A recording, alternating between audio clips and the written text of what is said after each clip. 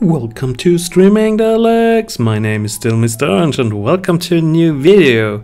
Yeah, this video is more about my gaming week, I would call it. So it's not end of the week, it's more or less the starting of the week. Today is Tuesday in Western Europe, in the place where I live.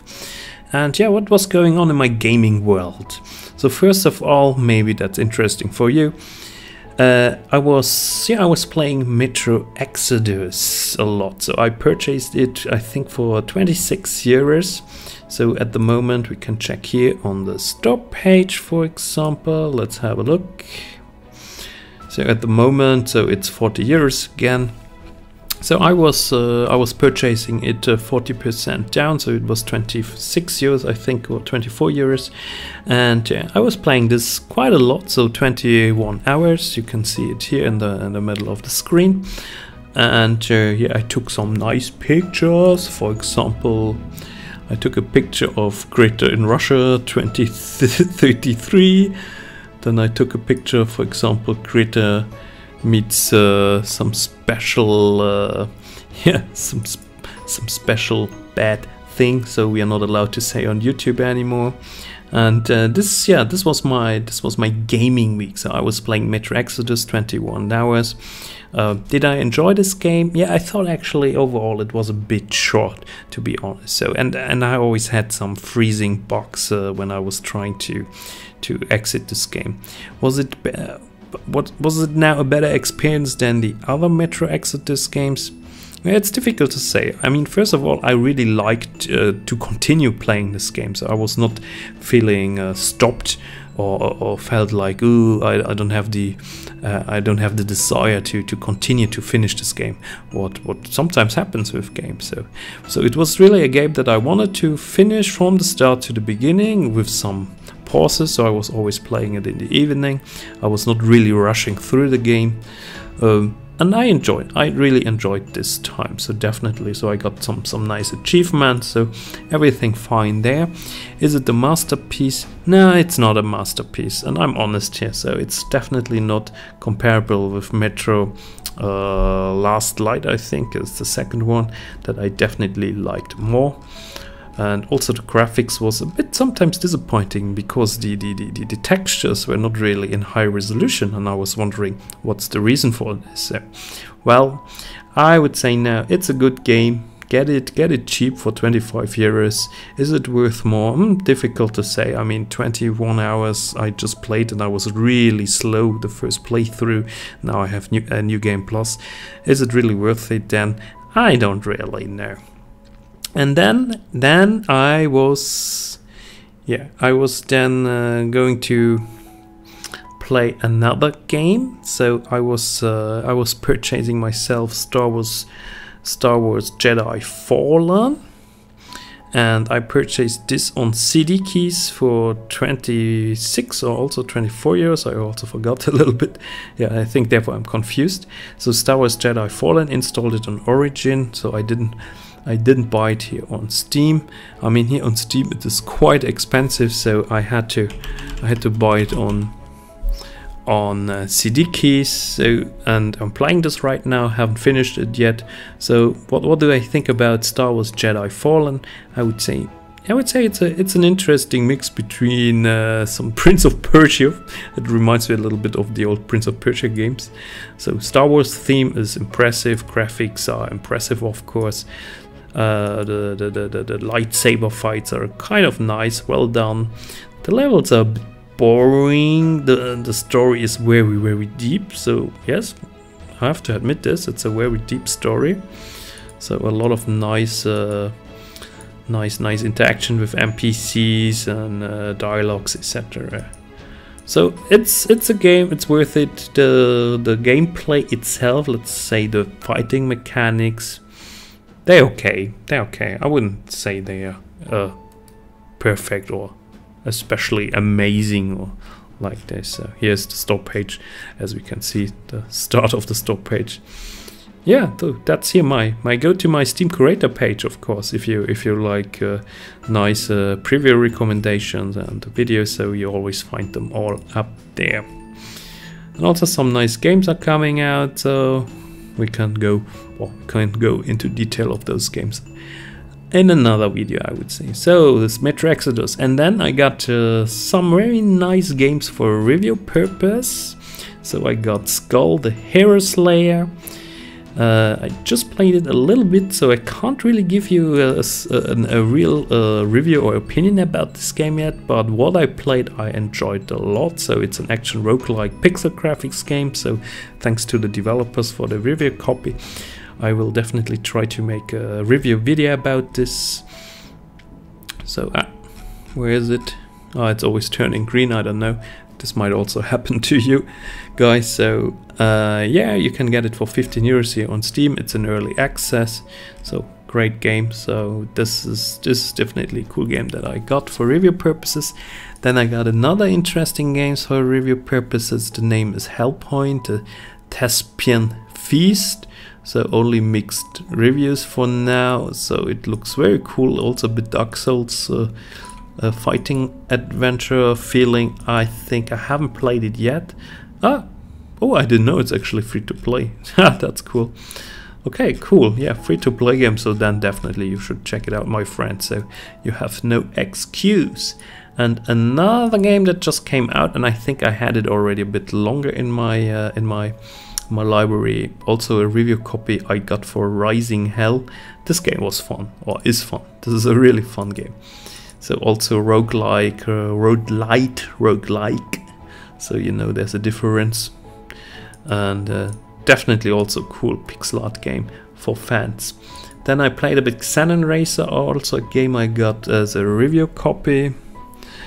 And Xenon Racer is actually, I kind of enjoyed it. It felt like a good Ridge Racer title. So that's like, I had the feeling of the good old Ridge Racer PlayStation titles back in the days.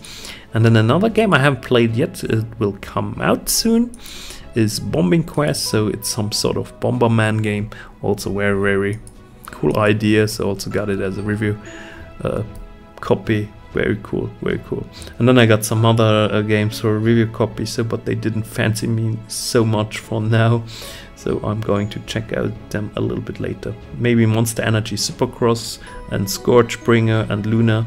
Also those three games I got a review copy. So Luna I was already playing a bit, made a video. So I have to cut it and make a voiceover, and same with Monster Energy Supercross 3. That's actually a pretty cool Supercross game. And Scourgebringer also fantastic, really guys, a fantastic action pixel art roguelike title.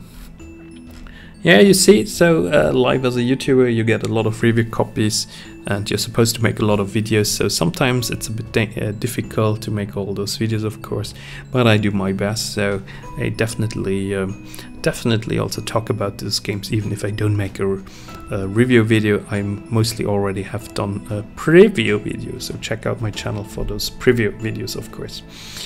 And now, yeah, let's change the subject. So if you're not interested in the next business, finance, stock market subject, so thank you very much for watching. Then I see you in the next video when it's only about games. But you know, I also like to talk about the stock market, and therefore I come now here, my friends. So that's the Nasdaq Composite, still trading in the US. Markets are still open and it's 3% down. And yeah, you know, the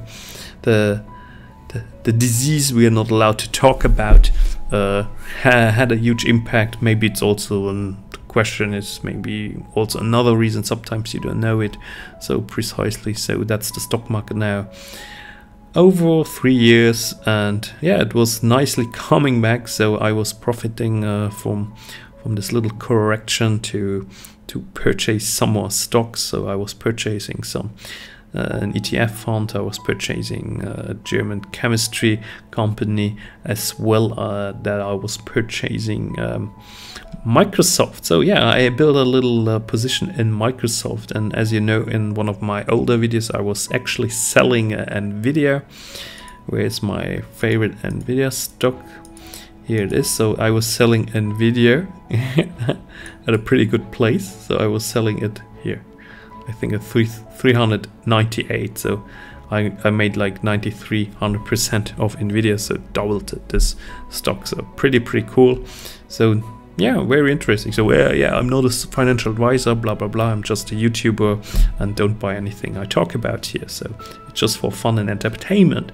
Yeah, and then I was here, and I would say Nvidia might be. I mean, the question is, I was purchasing Microsoft now. I really didn't expect now this drop today. So I was purchasing Microsoft at two times, and I give it some time. I would say the uptrend is still intact, so if nothing too bad will happen. And yeah, today the Fed was lowering the interest rates 50 basis points. So this is actually a lot. So we will see what impact this actually will have. So I still have Activision, still owner of Activision, but of course Activision was also dropping really annoyingly down. So also was losing here, yeah, from 63. So not too bad, but it's actually going up very slowly, as you can see. So it had already its big drop in September 2018, and since then at the low in February 2019. Since then it's going slowly up. So let's hope we can see a little bit more there. And then we have Nintendo, Japanese stock. Well, of course it's also down. Just reloading the page quickly. Yes, it's down, but yeah, those are the moments. So maybe when it goes back to 30, what is it, dollar, I think, US dollars, then it will be interesting again. Then Electronic Arts is actually up, which is definitely interesting. So since all the other tech stocks are down, so Electronic Arts is up. Yeah, it was not running really well recently, so maybe therefore it's up. Then we have Take-Two Interactive, also got a little hit by the last correction, but the upward trend is more or less intact. So if you're really interested in Take-Two Interactive, maybe that's the moment that you get it, my friends. Then Ubisoft today, yeah, let's say the problem is the markets, so the US markets went down after the European markets were closing already. So therefore this is not really, you can't see the reaction to the Fed interest lowering, so you don't see this here. So it might be otherwise also a bit more down.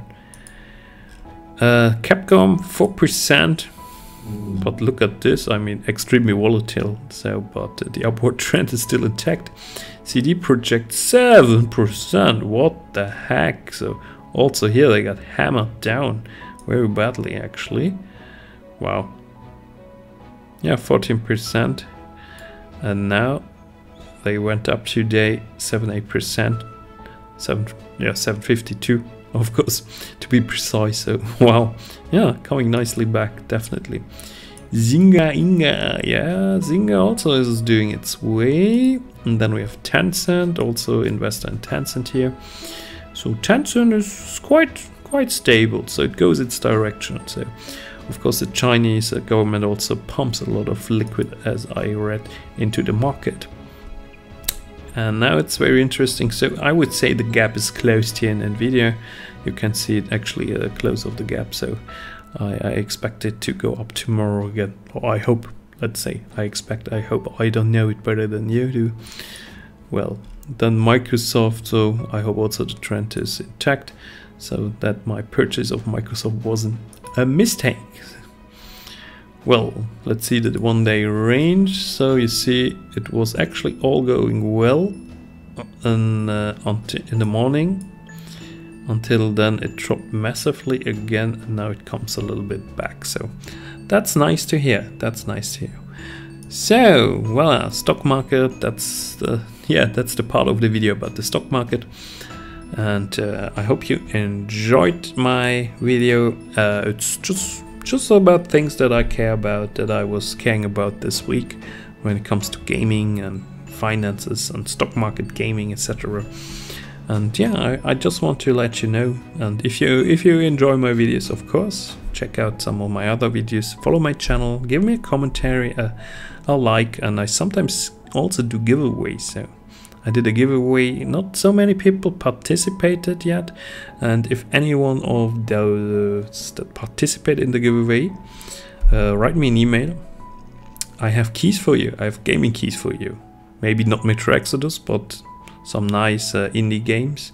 So you should definitely write me an email and then you get your key. Otherwise I can't send you the key because I don't know who you are. Or I mean, where to send it. I don't have your email address.